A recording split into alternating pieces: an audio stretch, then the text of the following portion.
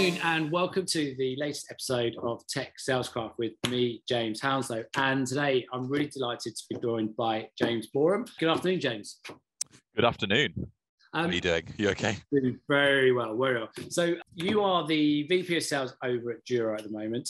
One of the main reasons that I wanted to get you onto the show is to talk about how you moved from the banking world into software sales and then into leadership, and what kind of skill sets that you learned in the banking world that has enabled you to achieve some pretty good success already in software sales. So that's enough for me. In a way of getting started, it would be great, James, if you could just give a little background of your life from banking through to where you are now. So, economics degree, shout out to Manchester University for that. In terms of going from there, I started my career in investment banking. I started on a trading floor at a company called Citigroup, worked on interest rates derivatives sales there at that organization. So still a sales role, but very different in financial markets. That 2-year experience taught me a lot about high pressure situations, communicating with brevity and in a concise way for particularly senior stakeholders, making quick decisions on various aspects when you're in interactions with customers. Yeah, and just basically a very quick, sharp learning curve in a professional environment. So you reach a level of professional maturity very quickly if you've worked in one of those environments, as I know a lot of people have. Banking is a career that is set up for sort of a marathon as opposed to a sprint, in the fact that careers in banking are no longer 5 or 10 years and retire back maybe how it was 20 years ago. They're much more sort of 20, 30-year careers. So you've really got to love it and you've got to be in it for the long term. And it's quite hard to progress ahead of the sort of various levels and the experience profiles for those levels. So for example, you know you're likely to be VP after 5 or 6 years and onwards from there. So chose to move into a more meritocratic environment in a technology company. So joined a machine learning based business, went through Series A, Series B with those guys, scaled out the team and sold the company to an American software company. At the time of sort of exiting that business, I ran the sales function in the UK. And yeah, that was a team of around about 6 to 8 people at the time. And then from there, I joined a logistics tech startup, guided them through Series A and started scaling up and setting up the commercial function, which was previously founder-led.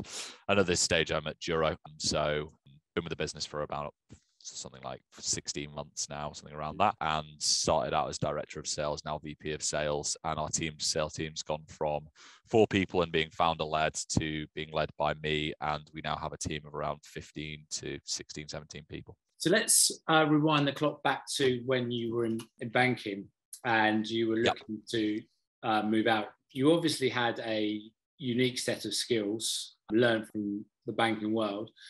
What made you decide that software sales was going to be where you wanted to go? Yeah. So one thing that was very clear is that technology and software is immensely scalable and immensely profitable. Banking as a traditional industry is very competitive, pretty homogenous products. You're providing just purely a service. The underlying products are very, very similar. So I really loved the fact that you can scale businesses extremely quickly. And with that comes a lot of exciting opportunities around progression and also just getting a lot of experience and exposure to navigating and helping develop that company and its growth, even as someone who's, you know, in their early to mid 20s. So they're all aspects that were super attractive. And one thing that's been cool over the last sort of 5 to 7 years whilst I've been in this industry, in fact, like 7 years since I've been in this industry, is really the fact that, you know, it's gone from strength to strength, even from then, even from 7 years ago. It's just such a bigger place, more capital's pouring in. There are more like exciting London startups. So you arrive on day one at Leverton. Were you set up to knowing that the culture and the environment going from a trade floor to an office for a software vendor, how different was it? And how quickly did you adapt to how the day kind of panned out in a software vendor to the trade floor? It was definitely chalk and cheese. I went for a floor where you probably have 500 people, most of which are sort of screaming at each other, to an environment where there were 2 of us in the UK. So a WeWork environment with a couple of people, so me and our UK MD at the time. I think one thing that was very I remember very clearly is that you just kind of build and figure things out yourself. Like there's no like strong support network or anything like that. You're just figuring things out and building things. So if you need some marketing collateral, if you need, whatever it may be, you just tend to just get it done and make it happen. And yes, we did have some people to support us, but because the business was headquartered in Germany, so we did have like the head office to help us a bit. But yeah, you just figure things out. And to City, there'd be like 5 people for every task, and you'd go to one of those. There'd be a process around it, etc. So I guess part of your decision to join someone like Leverton is probably the idea that you take risks, being the fact that you've come from a banking background. But why didn't you join a large corporate like an SAP, a SaaS, where you could learn the trades? What made you go into an organisation where there is an MD and you and that's it? Yeah, I just wanted to be on the front line. And I thought if I join SAP, I'm going to have the same challenge that I faced at City, which is, it's quite hard to make a material difference to the company as a 23-year-old. Whereas if I join a business of 20 people, I could make actually a real difference and become very valuable for them within a short time period. So yeah, I loved that. Why do you think your MD hired you? Because if I look at the conversations that I have with many sales leaders like yourself, who are in startup positions looking to bring their first salesperson in, doesn't look like banker as the person you're going to bring in and do it. Why do you think he brought you in, and what do you think was the reasons why you were so successful when coming in and doing it, and why other leaders should think like that when looking to hire? Yeah. I think firstly, it's a bit of a misconception that everyone who's worked in a bank is a banker. Yeah. There will be a lot of people that go into banking, accounting, legal services, professional services that don't belong and will not end up being there long term. And they will feel the way I felt after a couple of years in that environment. And I would also say the skill set you get with someone with that background is they are going to work hard and they are going to be extremely motivated and driven. I think that's like very high probability. So one of the things that I hear time and time again from, people building out teams and people in this world is they look for people who are curious and who are, very, very dedicated. And you can, with a good degree of probability, guess that people from that environment will exhibit those skills. Yeah. So I think that's something that was liked. I think as well, the motivations for why I was switching were things that actually that person could understand and get behind. And me now as a hiring manager, that's one of the number one questions that I ask is like, do I understand this person's story? Like, does it make sense to me, or does something just not add up? And I think, the story that I had coming out of banking it kind of made sense. And I was genuinely very, very passionate and interested, and I wanted to do the job. And the number of times you speak to people in interview scenarios and they're just interviewing at loads of companies and that. And it's like, do you actually want to do the job, and do you want to do the job here? And the one thing that I always advise people around the recruitment process is ultimately you have to answer 3 questions and answer them well. And that is why that company, why that role, and why you. And if you can answer those questions well, you should be putting yourself in a strong position to get any role. And most people fall down on answering those questions. Very few people can tell you why that company. Very few people can tell you why that role. Will do an okay job of telling you why you should hire them. Yeah, interesting. We'll definitely come back onto those questions a little bit later. When you joined this first software company, did they have a script, a playbook where you literally just had to read up, digest, and go, right, this is how we're going to go and do it? Or was it kind of a little bit of here's the deep end, there's your armband, see how you get on? I think that's probably a bit of a loaded question that I think you probably suspect you know the answer to. And yeah, the suspicion is correct, which is there wasn't a huge amount of process in a 20-person company with a sales organization of like a couple of people. You're not going to have, or a few people, you're not going to have a really strong, solid, well-tested playbook necessarily. If you do, that's mighty impressive at that stage. So it was a lot of being thrown in the deep end. Yeah. I vividly remember on week 2, I was in a room of 18 Linklaters lawyers on my own, trying to explain something that I didn't truly understand. Yeah. And there were a lot of moments like that where in, a larger organization, you wouldn't put someone in that situation, but you kind of sink or swim and you just learn from that experience. And so how long did it take you to actually realize that in software sales that there's science and maths, which is the key to scaling and being successful? I would say 12 to 18 months into like that career, I really sort of started seeing and valuing the merits of that more and more. Not that I wasn't aware of that sort of earlier than that point, but that's really like probably where the tipping point was on that. And my experience ever since has just further validated that. The industry as a whole was probably way too art-based. So the art of sales was too heavily relied on until recently. Yeah. And I think actually probably the pendulum has moved very heavily in favor of the science side. And I think the thing I would advise anyone coming into this industry is that it really is a combination of the two. You can have the world's best playbook, but it does need executing. And there are certain situations where you will get an edge case that the playbook doesn't cover, or you have to use your intuition a bit. And that's really where, the art and the real high quality people will step up. And actually, another interesting point to this is we've just had a couple of people in the office today go to a meeting in person again in London, which has been great to see. And again, that's where the art will become more and more apparent. Everyone becomes fairly similar over a Zoom call, so it's just running things excellently and militantly that tends to get results. But then suddenly when you're going back to meeting people in person again, it will become more of a...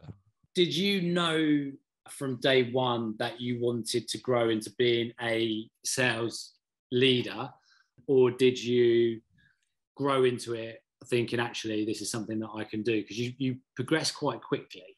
I wanted to progress quickly, and I think originally I probably associated progressing quickly as you have to go down the management route.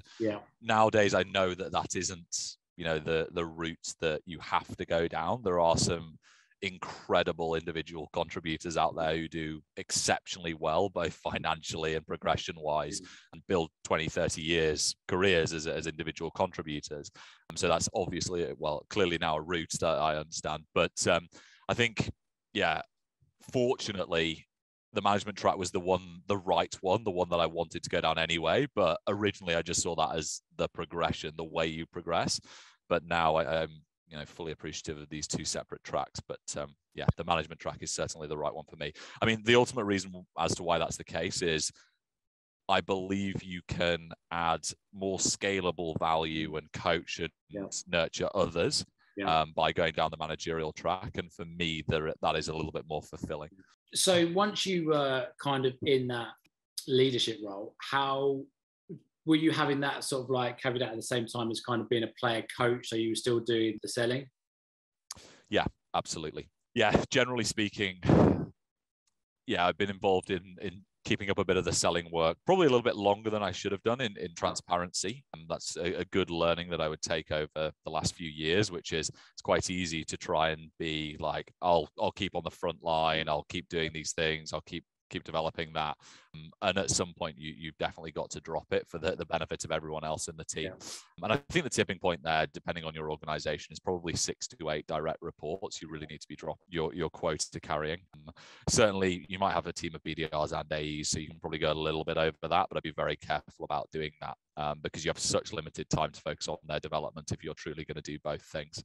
Once you're in this leadership position, would you say that you found process even more important than when you were a salesperson?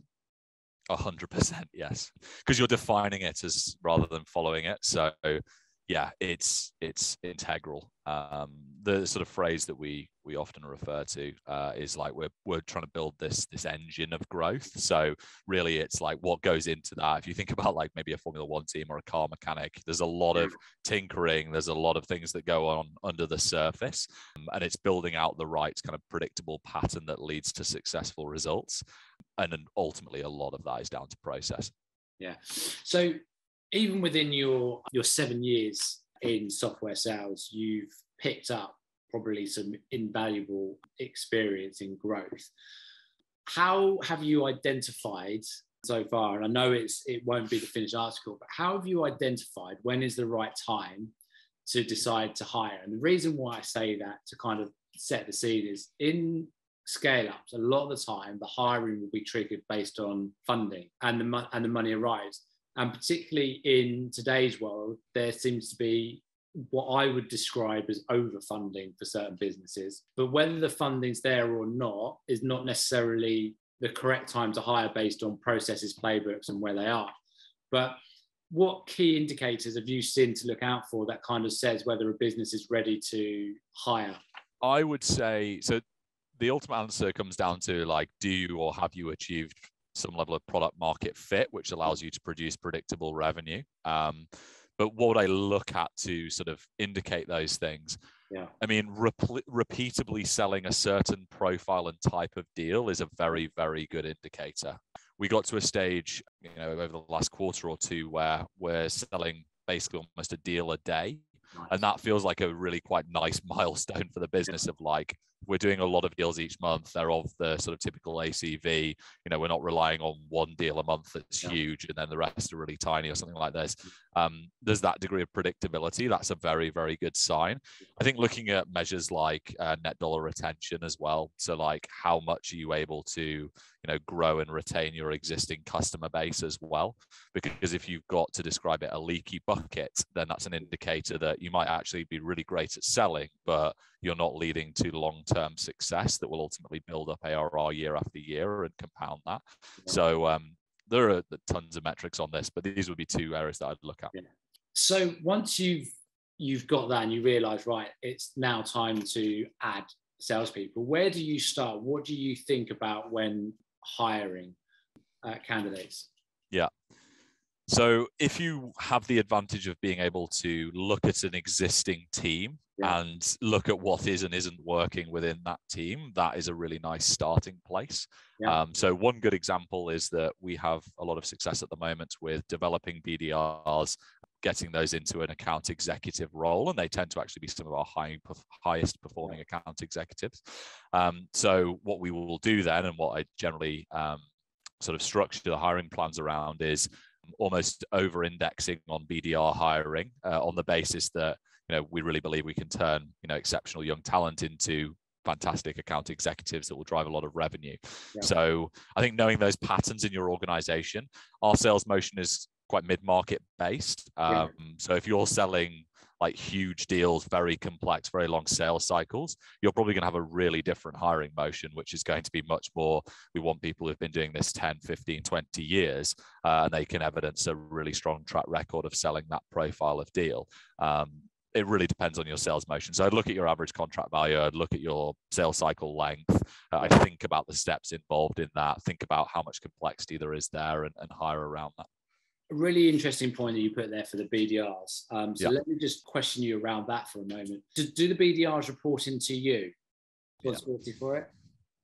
Yeah, so I have a BDR manager these days. Yeah. So up until around about 3 months ago, the answer to that question is yes, but now it's no longer the case. That's the first manager I've hired. And so you've been coaching these guys throughout their journey from when they've been brought in. How much of that do you think is an influential part that those BDRs have moved through the journey into account executive? And have you thought about how you're going to make sure that continues to happen now that there's somebody between you and them? Yeah, this is like the like huge challenge with growing and scaling and things like that. And I think that comes back down to the process point. So it's, how do I teach someone to coach and develop in the way that I previously have done, perhaps successfully, and develop these people? I think one thing that I would emphasize is that I envisage myself being and playing a role in coaching this type of seniority and experience level in our team for many years to come. I might not be able to do it quite as frequently, but it's still something I'd love to be involved with. It's very fulfilling and it's very important. So would prioritize it. But ultimately, yes, it's giving one of your managers, the toolkit to be able to develop these people in the way that you have previously. And I think that's the skill of being a manager of managers, is being able to teach someone who is already a good manager how to become great and really coach and develop a team. Do you hire BDRs based on the fact that you think they can become account executives? Because the reason why I ask that, I've talked to a lot of sales leaders when they're talking about scaling and they want to hire a lot of salespeople. Yeah. And I say you've got to have a good percentage come from your SDR or your BDR team, because it's an internal. They're people that you know, like, and trust, and they get who you are. And also, because scaling is so expensive, normally bringing in an account executive from outside is going to cost you more money than having somebody come through the BDR route. So do you look at that when hiring for BDRs, or is it you hire them for the BDR function and see if they can make it as an account executive afterwards? We definitely look for that when we're hiring BDRs. I'd struggle to think of a single BDR hire we've made, and we've made a lot now. We must have made 10, 15 sort of BDR hires, something around that, where we've hired someone and we've thought they'll be a good BDR, but they won't be a good AE, but we'll still hire them. I never would hire a BDR, or certainly not at this point, with the intention of them not being a future. And particularly these good ones that have come through, how long were they a BDR before you moved them across? It's varied from between 10 to probably 15 months. So the very best, I think I can get them there in 9 to 10 months, like the very best. And I would say 12 to 15 is more sort of the typical range. I think keeping a BDR in a BDR role for 18 months to 2 years, if your deal value is of the size that ours is, so sort of a mid-market deal value, I personally don't believe that's the right thing to do. I think you want to keep people very highly motivated. So that's just my opinion. Of course, if you're selling enterprise, then it takes a bit more time and things like that. So each their own a bit on that. But just touching in there while we're talking about hiring, then you've got those 3 questions: why the company, why the role, why you? How did you set on those questions being something that gives you answers that makes you comfortable about whether or not this is the right person to hire? Because I like them, I like it a lot, but what's your reasoning behind it, and what are you looking for? Yeah, I think that would be less about like how we would recruit. It would be more how I would recommend anyone to prepare for any role, really. So that's not necessarily how we would ask questions or anything like that. We'll ask questions a lot in relation to our company values. So will they be a cultural fit? I'll dig into, people's achievements inside and outside of work quite a lot. I like people from, sporting backgrounds, military backgrounds. I think, again, it says something about their character. Ultimately, I'm looking for people who have stuck at things even when they got difficult. So it doesn't have to be sporting or military based. It could be, something musically. It could be, honestly, anything. But if I can go into detail about something that someone's done for years and years and years, and they've really stuck to it, and it's been bloody hard, and like 99% of people have given up, that's a really, really good signal, because this can be tricky at times. So I think that's a good sort of proxy. Would you say that you look for A players or potential A players? The easy answer here is potential A players, because I want to develop A players and make them exceptional, add to their skills, things like that. If I can find A players to hire instantly, then yes, of course. I think that's ultimately the end goal for anyone in this situation. There is a finite amount of A players available and like already molded into that. So yeah, I think one thing I would always watch out for in someone who, even if they are an A player, is, are they still willing to be coached and nurtured? Because someone being an A player in one environment doesn't necessarily predict that they will be in another one. I think great salespeople can be great salespeople in any organization, but they should also be humble enough to take the learnings of that organization and things like that. And I'll give you a good example of this. When I came into this business, I was used to selling a slightly more enterprise deal. And I thought selling mid-market would be really straightforward. I thought, working that way around, I'll be absolutely fine. And actually, I was pretty naive about the fact that there's a real skill set to nailing mid-market deals and predictably selling, shortening sales cycles. So I think it's quite easy to think you can do it all. And actually, in reality, you need to be extremely humble and be like, what are my limitations? Have I actually done that before? Can I learn from the people I'm working around? Even if they've got less sales experience than me, they might have far greater experience in that environment under those conditions. Just touching quickly on your days at Shipmatch, where you went through Series A funding. Yeah. Just to talk some of the audience who may be about to do that for the first time. Yeah. What was the founder or the VCs looking from you? What sort of information were they asking for as a leader? We would talk through like, what type of sales methodology are you using? How do you plan to scale the team? What does the sort of pipeline look like? Quite typical stuff on these. I think ultimately what someone's looking at as an investor in that scenario is there alignment between the leadership team and the founders? I think that's one thing that's very critical. And is that leader honest about what challenges they are likely to face? That is often a question that I've been asked by investors right, left, and center. It's like, we get that you guys are doing well. We get you have a plan. It looks pretty solid. It looks pretty typical. But what are your challenges? And what are the risks in this plan? And the answers that I would always recommend giving, and I do give in these scenarios, is to be, really transparent and really honest about this. And ultimately, they're not expecting perfection, but they are expecting you to be aware of what the risks, what the challenges will be, and how you're working to address those. So I think that's the single biggest thing I would highlight, apart from all the very typical stuff of like pipeline, hiring plans, etc. And if you were talking to people who were in a similar place to you, working at a investment bank right now, but considering their options, what advice would you give them to moving into the world of sales? Because there are a lot of people trying to do it right now, as you can imagine. I would personally pick an environment where there is a strong playbook and there is a really scientific approach to selling, because you'll learn the art over time. You'll be able to develop and work on that. And I would rather be grounded in the science of selling first rather than the art. I think I did that the other way round. And if I was to recommend it, I think it's probably a slightly easier process to go through a really good playbook, learn exactly what that looks like, rather than doing that second rather than first. So that would be my advice. Pick a place. Also, try and pick a business that suits your style, your culture, that you'll enjoy, a team that you'll enjoy working with. I mean, one piece of advice I'd have is like, try and get some insight into meeting the team socially before you join and things like that. Because if you're going to be part of a bigger team, getting on with those colleagues, making sure that it is an environment where, yes, there's some healthy competition, but you will get support from your peers. There will be a group of you going through that together. So you are acting like a team. I think that's imperative as you're learning. So yeah, these would be things that I would advise, I think. You're obviously doing a great job at Juro at the moment. Before I let you go, what's the plans for you guys going forwards?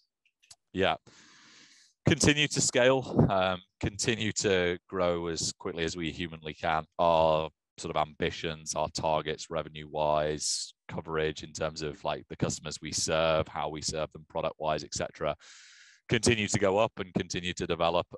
So I think our plans are just keep up good work, keep working hard, like never get complacent, and just keep developing a better product and keep developing how we sell it more effectively. And we're going to have a team that can reach a wider and wider audience as we continue to scale. So yeah, the main thing for us is setting up and making sure we have those scalable processes and then executing on what we say we're going to do.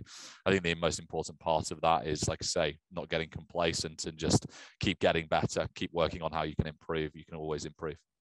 Did you have to really look at the process and the playbook when the world went almost fully virtual, or did the playbook that you have kind of work in the virtual environment? The playbook I had worked in a virtual environment, but onboarding and certain aspects of it, you definitely have to reconsider. So the learning through osmosis that goes on in an office environment is just taken away from you. Yeah. So you have to do creative things to set up and create that environment. So an example that I can't say that I came up with this idea myself, but I do think it's an excellent one, so I wanted to share it, is doing something like a film review and get your team on a call. You'll pick out like a discovery call or a handful of cold calls, and you'll go through them together, have a scorecard, like sort of rate, provide positive, provide constructive feedback on those, and you're creating an aspect or an environment that, while still virtual, replicates that scenario of overhearing your colleague on a great call or overhearing your colleague struggle to answer a question that you could perhaps advise them on. So just doing little things like that. I think you just have to have little initiatives, little check-ins. One other thing that I've really found to work exceptionally well is instead of doing like a daily stand-up or anything like that, we generally do like a half an hour kickoff at the beginning of the week to get everyone fired up, talk about forecasting. Wednesday morning, we'll do a quick check-in for 15 minutes. Like, so Monday's like, what's the plan? Yeah. What are we going to do this week? Wednesday is like, how's that plan going? But by the way, it's Wednesday morning, so you've still got 60% of the week to change that. So if you're struggling on anything, we can course correct. Yeah. And then on Friday, you do a little bit of retrospective analysis and you talk about how things have gone. That tends to work really well as a schedule.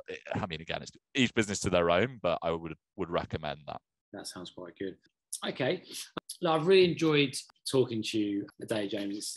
It's fascinating to hear. The people that I've spoken to from the banking world that have moved into software sales seem to move very quickly through into the leadership's position. So there is obviously something in that in terms of how you're set up and what you're doing. I think a lot of it comes down to that process and understanding process and implementing it. How regularly do you test your process and your playbook and look to change it?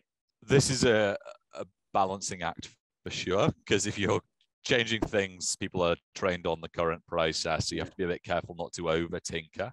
And you also got a few people in our business, I'd like to think myself included, that are quite data driven in their approach, and they would tell you that you want a sensible length of time for a testing window to actually get proper meaningful results, because you have a high enough sample size to make conclusions. So I would say every quarter we will make some sort of fairly meaningful change to the playbook. It won't be like a complete overhaul, but it will be, we will adjust our SQL criteria, or we will, I don't know, whatever it may be, like just add a couple of elements into the playbook. I think it's important to constantly be improving, considering, reflecting on that, but definitely measuring accurately, getting the data you need to make decisions, not making decisions too quickly without them being informed. But then you're also trading that off against making decisions fast enough that you don't get into analysis paralysis. So I would say quarterly to make any meaningful updates, otherwise it's probably a little bit too frequent. But it's always in your mind of making 100%. That's the thing though, yeah. 100%. Yeah. And if it's small stuff, we'll be doing it iteratively all the time. I'm talking about really quite wholesale, meaningful changes. But yes, it's always in the mind, yeah. Okay. James, thank you very much for your time. Really appreciate it. I'm sure the listeners will get an awful lot from it. Thank you very much. Cheers. Thanks, James. Cheers. If you like what you've heard today, please rate, review and subscribe. We want you to get involved with Tech Salescraft and become part of our growing community. Thanks for joining us.